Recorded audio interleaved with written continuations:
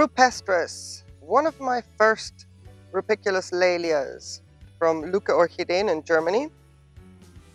It's a very slow grower. I got it with this growth here just starting. This one, it was like down here. And this is all it's done in, well, it's been a year now that I've got this. November of 19. Yes, it's been a year.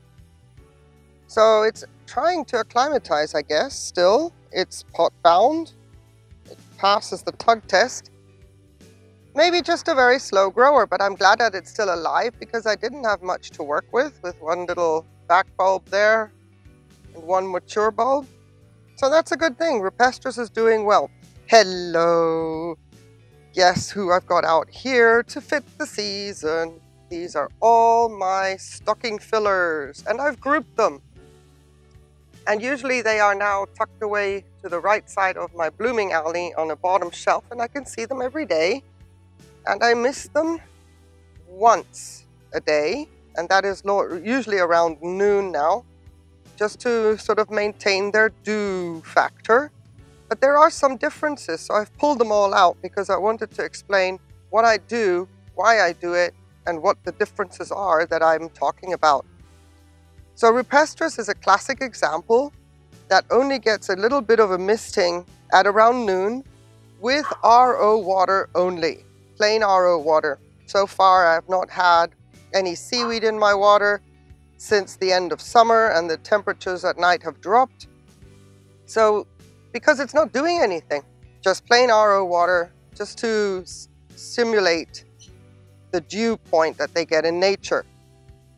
Moving along to my Kautzkiana, and it has matured this gorgeous growth here this year.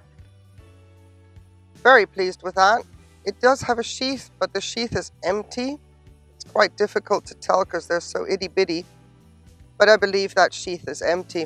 However, now it's doing something on the bottom right there, and I believe that is a new growth coming. It is still only getting its plain RO water misting, because until I'm not sure if that is going to manifest itself into actually a growing new growth, there is no need for any fertilizer. I'm just simulating the dew point. Then here is the Alvareguensis, and it's not doing anything either. Just RO water. The Fornery, just RO water spraying. It is not even quite established in the pot yet, despite also being from Orchid, and I've had it a year, so it's a more complicated one to get established here for whatever reason, maybe just the species.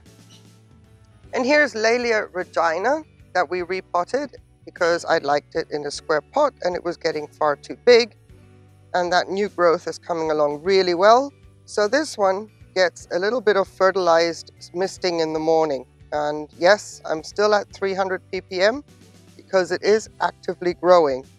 So that's MSU fertilizer, 300 ppm. It gets a misting in the morning, and then around noon, when I go around with a plain RO water, I mist it one more time, simply because I want to keep those minerals contained at the surface of the media. So the dew point comes with fertilizer, and then afterwards it gets a little one again, because they are very thirsty when they're actively growing. Despite the time of year, get a lot of water despite that. And here is Flavasulina. I also just repotted it recently because I like the little square pots.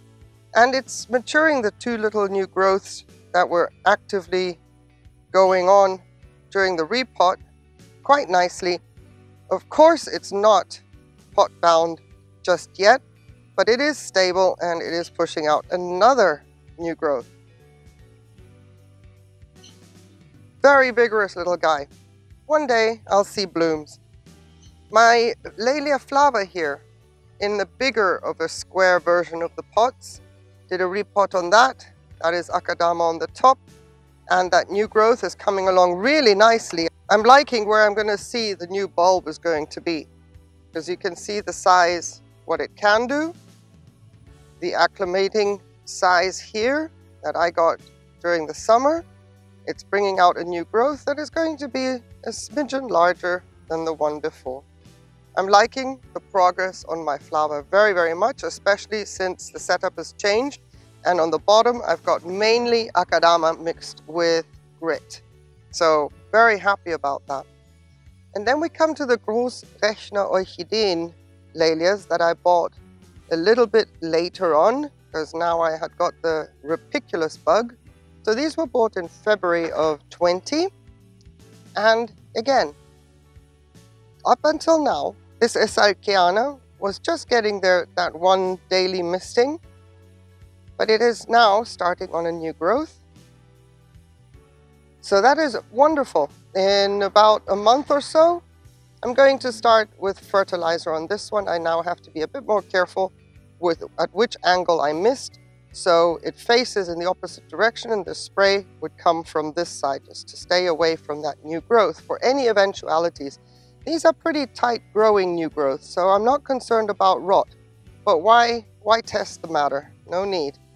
And then here's Crispy Laelia, not doing anything except looking gorgeous. And it has 2 sheaths. Whether they amount to anything, I don't know. Just plain RO water. My Harpaphylla, very, very happy how this has developed.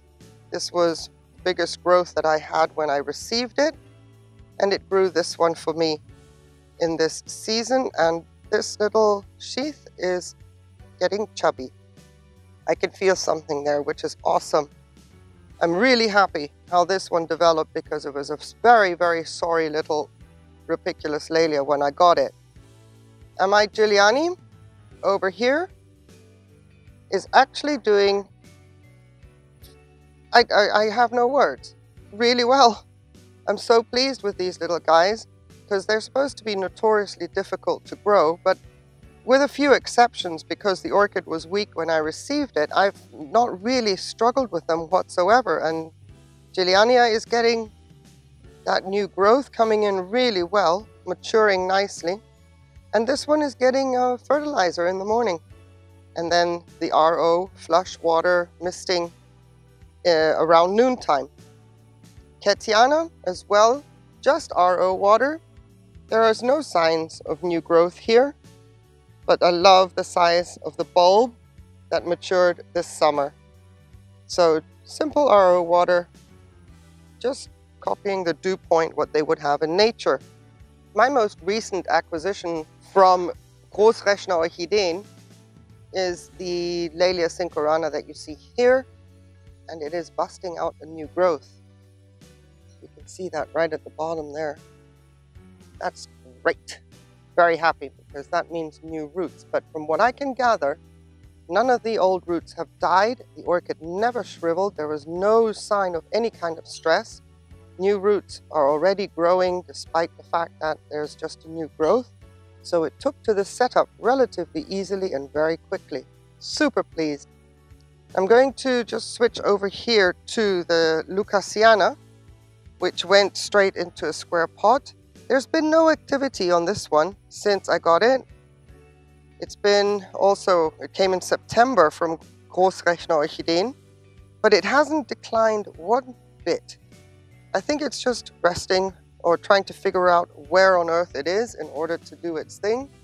Beautiful roots. All the old roots that it came with are still intact. So plain RO water at noon, always for this one. And then very exciting, here's my Entfeltii, and it is in spike. And that spike is growing and growing and growing, ever so delicate. Super soft spike, very cautious with that one. Don't want to mess that up. Would love to see the little blooms on that. But the same thing here, that growth was maturing when I got it, and it didn't skip a beat. It's got some wonderful roots going down into the media. Some of the old bark I left on because I wasn't going to stress the roots. The rest is just ceramus and lava rock. Perfect, perfect. And it's adapting really well. Looking forward to see how this one will develop in long term because there's some serious substance to this Rupicolous one. It's a little bit bigger than the other Rupicolous you normally see. like the Laelia flava over here. They're quite large. And again, once they get going, they get going. They don't stop. They're fast. And this one will then also obviously go into a bigger square pot. But for now, let's just get it settled in and see those blooms. And then I finally got my order from Floralia late in the season. But here we have Cincorana. So from Großrechner I got the Cerula one, and here is the regular Cincorana. And look at this. Oh, if you didn't see the unboxing video, I'm going to leave a link and I'll show you the state of the orchids when they arrive. But look at this Cincorana. Beautiful new roots growing everywhere. A new root just attaching itself there to the leca. And you can see the root tips everywhere. This makes me so happy because they were in a very bad state.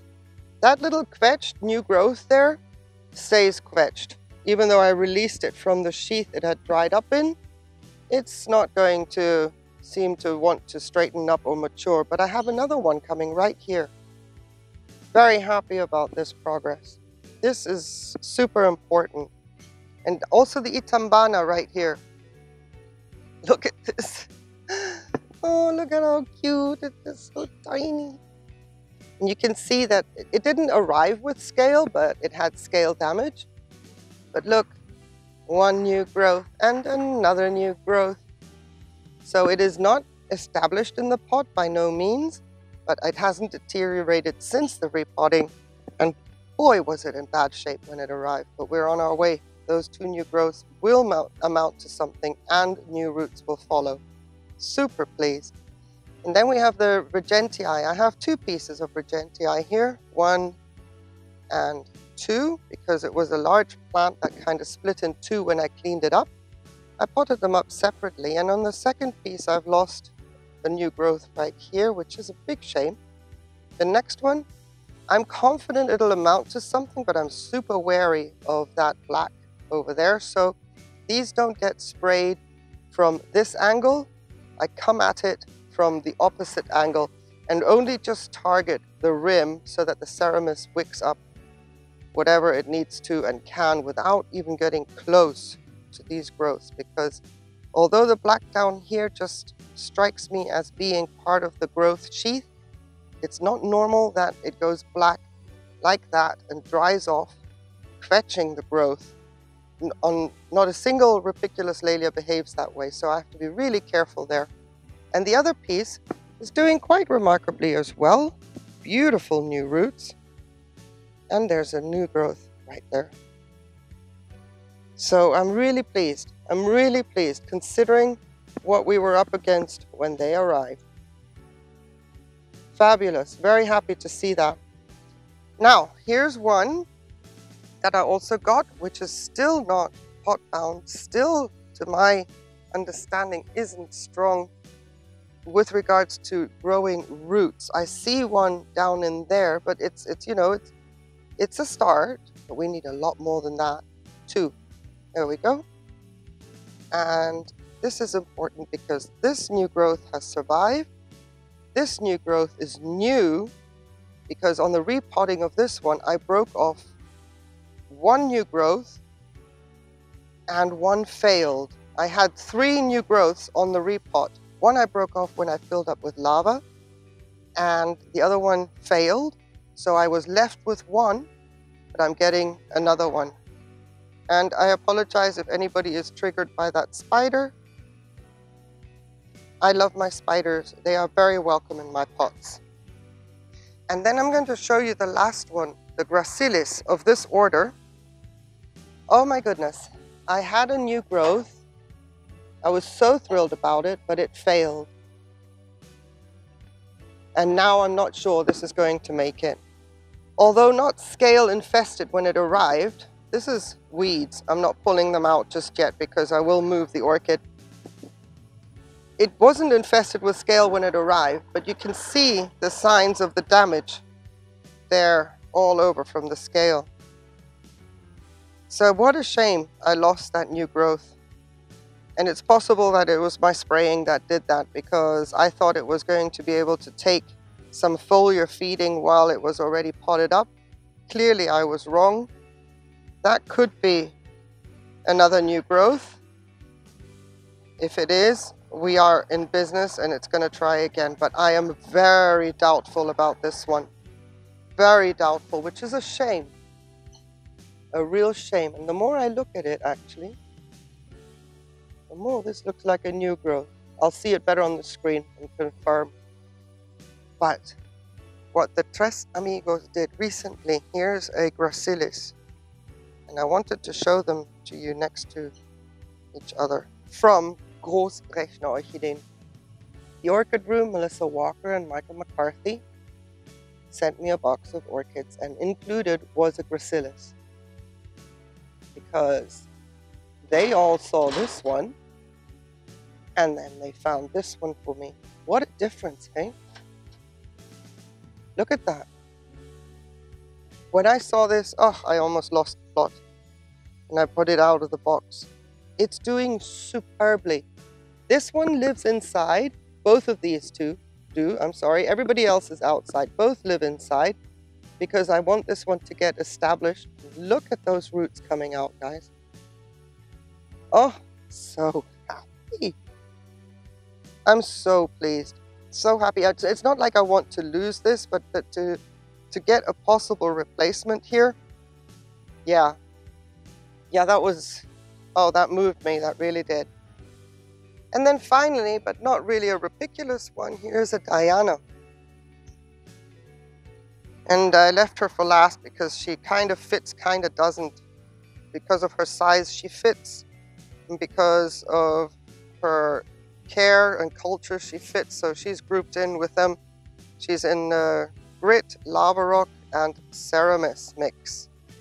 And before I only had the Grit as the top dressing, and I've just filled up the pot recently with Lava Rock because I didn't want to have to mist her so much. She's not the same as all the others. I have to be a little bit more careful with this one, especially as, you know, I've got roots coming, but I don't want them to get soggy and mess up. I need another new growth before I can be a little bit more radical with this one. So there's a lot of little considerations. Some are water only for the ones that aren't growing and only at noon. And then there's those that are growing that get a little bit of a fertilizer spray in the morning, and then at noon they get that normal flush again. Spray flush, not complete throughout the pot flush. So for the time being, you know, there's not much else I need to do with my orchids, but these Rupicolous Laelias are grabbing my attention, especially the ones that are living outside for the first time since they've arrived in my collection. I'm really trying to monitor them. So I hope that you enjoyed this little update. I apologize if it was a bit too long. I wanted to go a little bit faster through them, and then suddenly there's things to point out. I appreciate having you here. If you have any questions at all, if you grow these, let me know. I'm always keen to hear other people that are growing these little ones. Really appreciate your time. Please stay safe. Have a great day. Take care. Bye.